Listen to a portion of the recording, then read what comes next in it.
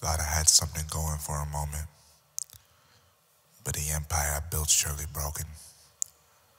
What use is a crown if there's no one to show it to? It spilled off the seat, guess it a broke a tooth. Cause if I lied to my teeth, how could I know the truth? I tasted defeat, that's how I know the boot.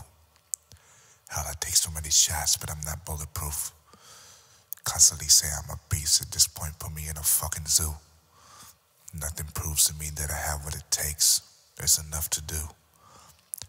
Have to worry about my future, and I don't think this music shit is coming through. Cause making random ass songs, hoping for fame makes me a dumbass fool. Cause I've been working my ass off and it feels like the only place I can sit is on a hard ass stool. It's not paying off. Fuck being a king if there's no one to rule. Fuck being a god if they don't follow the rules. The reason I am the way I am is because it's trauma induced.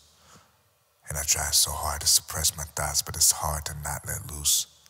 And let my demons win the battle, because then I lost the war too. Let my thoughts come and intrude, cause sometimes I wanna slit my wrists and let my blood flow and pool. I feel battered, used and abused, so confused as to why those who accuse me of seeking attention can't understand what I've been through. I'm the type of person that feels like I have a lot to prove, and I put my ego aside to understand that I do have a lot to prove. I am a king, but what does that title truly mean to people like you? Does it mean you'd respect me or ask me the questions of, you are the king of who? Because a name is a name, but the actions are what speak true. And time again, I feel like I failed to achieve these actions that'll help me through. That'll help me through this stage of life, these depressive moods.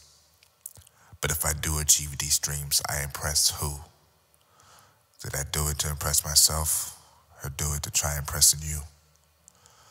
Do I do it to prove something to myself, or am I expressing views that weren't originally mine, but I thought it was a necessitude? Something that I thought I'd be happy about, but wasn't enthused, because my solicitude can be depressing news, especially for those closest to me that never knew. I act happy all the time like I'm immune to sadness, and this place we call home is hell. It is very cruel. This is what happens when I let my thoughts intrude.